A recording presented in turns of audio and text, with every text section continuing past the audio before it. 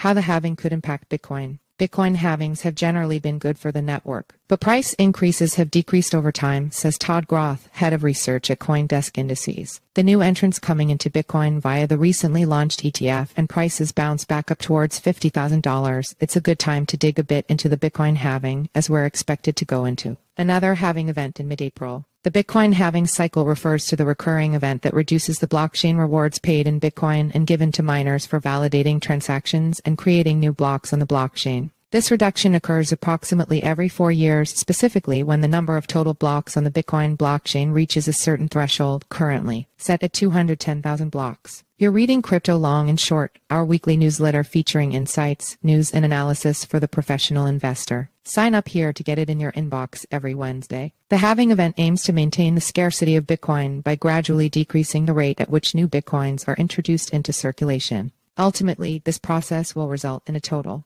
of 21 million Bitcoins being mined, with no more Bitcoins being generated after the final halving event. The general consensus is that Bitcoin halving events are positive for the price of Bitcoin, and historically they have been. The event often generates optimism among crypto investors, leading to positive price action afterward. This positive price movement can be attributed to several factors. Firstly, the reduction in the supply issuance rate emphasizes Bitcoin's scarcity, which can drive up demand and consequently increase its price. Additionally, the halving event brings attention to the crypto space, attracting new investors and contributing to increased trading activity. However, it's important to note that while the halving historically has led to price increases, the magnitude of these increases may diminish with each subsequent halvings. To look more closely into the effects Bitcoin halving periods have had on distribution of returns, we looked back from July 2010 to February 2024 utilizing the CoinDesk Indices Bitcoin XBX price index and compare the distribution of weekly returns of each halving period as Bitcoin increased in value from 0.1 to recent levels of 50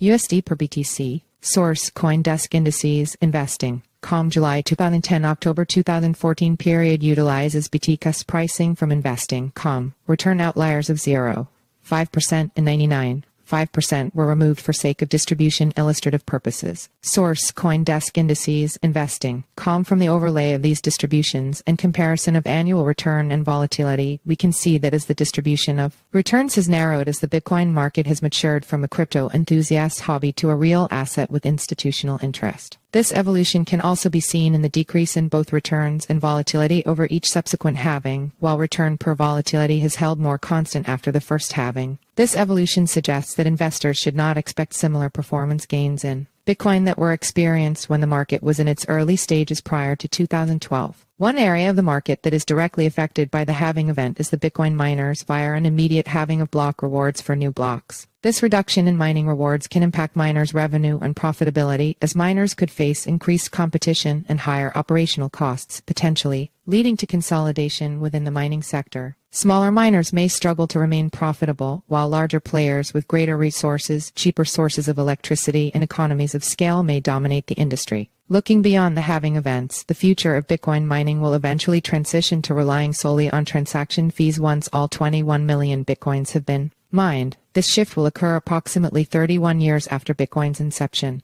Miners will need to adapt to this change towards relying solely on transaction fees, although this will be a gradual change from each halving. Innovations in the crypto space, such as additional protocols and tokens that coexist alongside Bitcoin, for example ordinals, may provide opportunities for miners to diversify and optimize their mining operations to maintain revenue beyond Bitcoin block rewards. We've come a long way in the evolution of Bitcoin from a cypherpunk and cryptography enthusiast hobby to a digitally scarce store of value with its own spot ETFs and regulated derivative markets. That said, through market cycles and increases in market capitalization, the volatility of the asset has decreased. So we should taper our expectations when analyzing historical halving cycles, as Bitcoin holders today are very different from holders in 2010.